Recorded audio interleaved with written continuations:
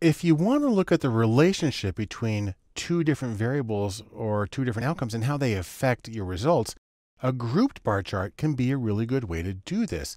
So here I have the same social media followers data I have had before, but now I've labeled the data we've had previously as subscribers, and I've added a new column for visitors. You might be able to tell these apart and get separate reports in your analytics software.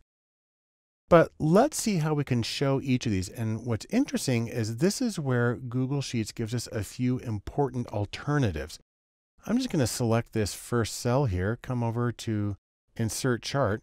And once again, it's nice that Google Sheets is smart enough to select the entire table of data, and it gives it a good title. And what we have here is a side-by-side chart. Now I'm going to make just a few changes here. I'm going to put again here by platform. And although in other examples I've gotten rid of the legend's important in this one because you can see that blue means subscribers and red means visitors. On the other hand, with a vertical column chart like this, where things are side by side, having the legend off to the right isn't really helpful because you've got to go back and forth to look. So I'm going to click on this, and instead of having it on the right, I'm going to put it on the bottom. And now you can see that we have the blue on the left, the red on the right, and it's the same orientation as our other data. I'm going to get rid of this because it's just taking up space and we don't need that. And now it's a little bit closer. And then I am going to add one other thing. We don't have an vertical axis here. I'm going to add that one, vertical axis title, and I'll put followers. Okay. And so this is a basic side-by-side chart. And what you can get from this is that we've got a lot of subscribers in Facebook. We've got more there than any other platform. And we've got a lot of visitors on Facebook, but also Instagram, and a ton on Pinterest. By the way, this is totally made up data. But you see a different pattern on LinkedIn where it's a small number, but we have more subscribers and visitors. Again, this is made up. Your situation may be completely different. But I want to show you two other ways of arranging a grouped bar chart that gives you different kinds of insight. Maybe you're not so concerned about whether a person's a visitor or a subscriber, but whether they simply come to your site and follow you at all. In that case, you can rearrange the chart by stacking the blue and the red. Here's how you would do it. I'm going to copy this chart and paste it here. I'm going to scroll, get this, drag it down a little bit, and then get it. So this is a simple copy of what we had before, but I'm going to double click on it. And this time I'm going to come to this option under data that says stacking. Right now it says none because things are right next to each other. They're not stacked at all. But if I do standard stacking, now it puts the one on top of the other. And you can still see that, we've got more subscribers in Facebook than anything else. We've got a lot of visitors on Pinterest. But overall, you can see we're getting the most visits from Pinterest, the second most from Facebook, the third most from Instagram. And so you can combine them to get a total. This can be really, really helpful. And in this case, you might actually want to put the legend back on the right because you want to have things arranged top and bottom. And so now we have visitors on top, subscribers, and that might be a better way to do it.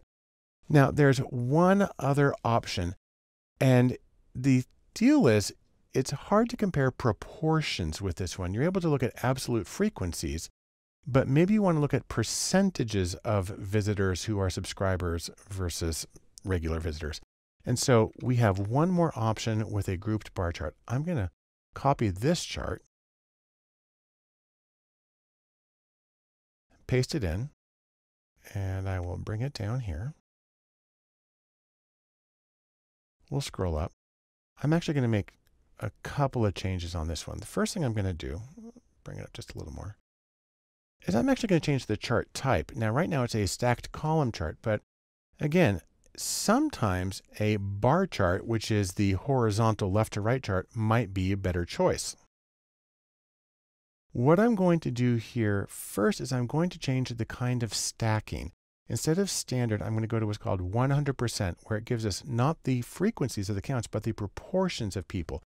And now, for instance, you see that LinkedIn becomes huge in terms of the number of subscribers. If we go back to standard for a second, you can see that there's only a small number of people visiting from LinkedIn in my artificial data, but the proportion who are subscribers is huge compared to the others, and the proportion of subscribers is very small in my Pinterest data, just 10.2%. Now, I want to show you one other thing you can do. I'm going to delete this one. We don't need that at all. And I'm going to put a horizontal axis title to say proportions of followers.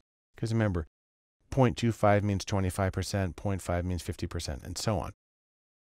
I'm probably going to put the legend back on the bottom.